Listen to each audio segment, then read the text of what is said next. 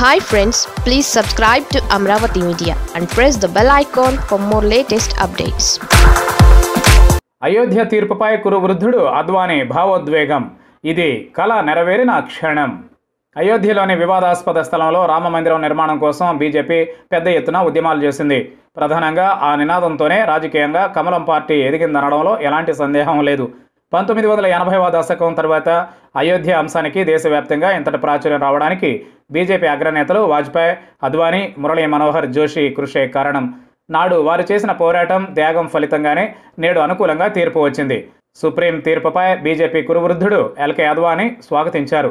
రాజ్యాంగ ధర్మాసనం ఇచ్చిన ఏకగ్రీవ తీర్పుతో అయోధ్యలో రామమందిర నిర్మాణానికి మార్గం సుగమమైందని ఆయన వ్యాఖ్యానించారు.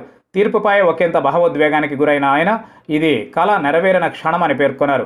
భారతదేశ సాంస్కృతిక వారసత్వ సంపదల్లో రామ జన్మభూమికి గౌరవమైన స్థానం ఉందని తాను ఎప్పటి నుంచో చెబుతున్నానని అన్నారు. అంతేకాదు కోట్లాది మంది భారతీయుల హృదయాల్లో రామ జన్మభూమికి పవిత్ర స్థానం ఉందని అద్వానీ ఉద్ఘాటించారు.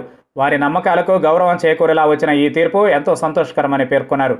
అయోధ్యలో రామ మందిరం, బాబ్రీ మసీద్ వివాదం ముగిసిన తరుణంలో ఎలాంటి హింసకు చోటివ్వకుండా శాంతిని నెలకొల్పాల్సిన సమయం ఆసనమైందని తెలిపారు. ఈ క్రమంలో దేశ ఐక్యతను, సమగ్రతను బలపరిచేందుకు అన్ని వర్గాల ప్రజలు ఒక్కటై పనిచేయాలని అద్వానీ పిలుపునిచ్చారు. అలాగే మసీదు నిర్మాణానికి 5 ఎకరాల భూమిని కేటాయించాలని సుప్రీం చెప్పడం కూడా హర్షణీయమని స్వాగతించారు. అయోధ్యలో రామ జన్మభూమి, బాబ్రీ మసీద్ వివాదాస్పద స్థలంలో రామాలయ నిర్మాణం కోసం ఎల్కే అద్వానీ పెద్ద ఎత్తున ఉద్యమించిన విషయం తెలిసిందే. ఇందుకోసం ఆయన గుజరాత్లోని సోమనాథ్ నుంచి అయోధ్య వరకు రథయాత్ర చేపట్టారు. సరిగ్గా ఆయన 92వ పుట్టినరోజు వేడుకలు జరుపుకున్న మర్నాడే ఈ తీర్పు వెలువడడం విశేషం. 1990 అక్టోబర్ 23న రథయాత్రలో భాగంగా బీహార్లోని సమస్తీపూర్ మీదుగా వస్తున్న అద్వానీని అప్పటి లాలూ ప్రభుత్వం అడ్డుకుంది. నాటకీయ పరిణామాల మధ్య ఆయనను పోలీసులు అరెస్ట్ చేశారు.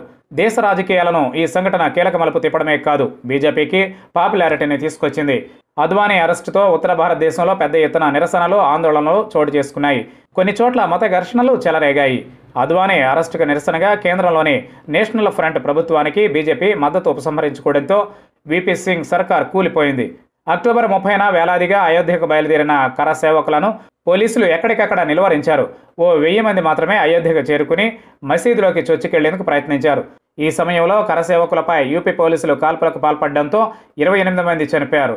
ఇది జరిగిన 2 ఏళ్ల తర్వాత 1992లో పివి నరసింహారావు ప్రధానిగా ఉన్నప్పుడు విహెచ్పి, బీజేపీ అయోధ్యలో కరసేవకుల ర్యాలీ ఏర్పాటు చేసింది.